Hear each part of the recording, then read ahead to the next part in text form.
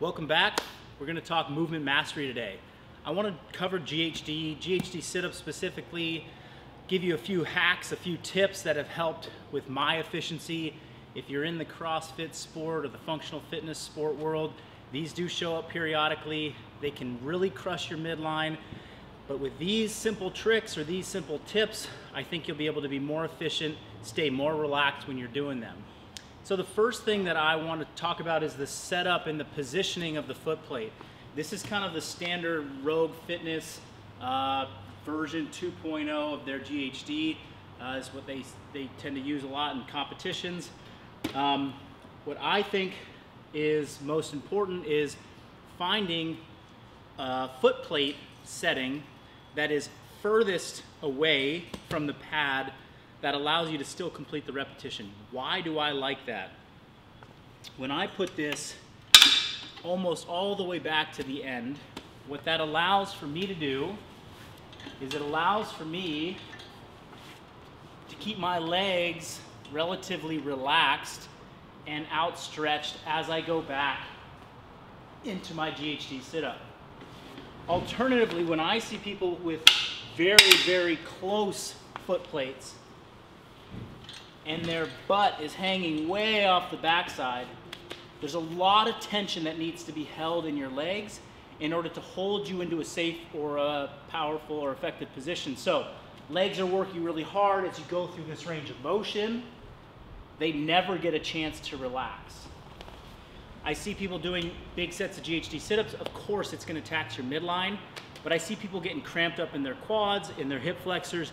That's the area that we can save by putting the foot plate further back. So again, I'm going to go as far back as I can while still being able to achieve the full range of motion on the GHD.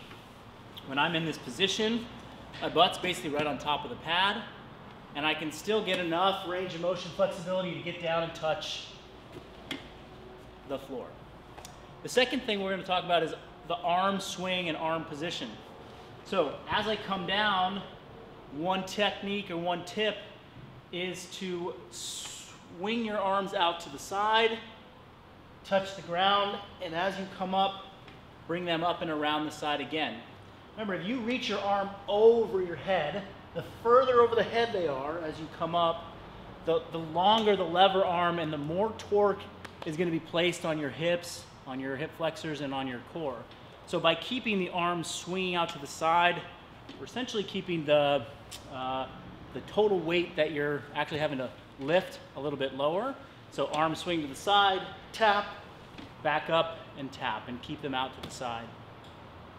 The last hack that I have here for you, and I learned this indirectly by doing workouts where I was squatting and doing GHD sit-ups, is I would have my knee sleeves on so that after the GHDs I could go and do my squats. Well, when you have your knee sleeves and they're down here around your ankles and you wedge them in between these pads, you get a very snug, tight, secure feeling in your feet. I started off by saying it's important to be able to relax your legs. This little hack allows me to relax my legs a lot more. I don't have to flex my feet very hard. I don't have to do anything with my lower legs in order to keep them in a good place. I can stay almost completely relaxed in my lower body down here, focus the work on my hip flexors and my core, and use my arm circles to generate momentum and keep me efficient.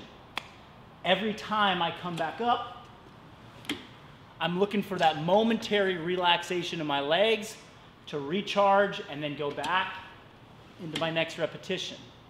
For those of you who are constantly on tension with your legs as you're doing GHD sit-ups, you will burn out very fast, you will get really cramped up in your legs, and if you got to do anything like box jumps or squats after the GHD sit-ups, you're going to be in trouble. So I hope these hacks help you.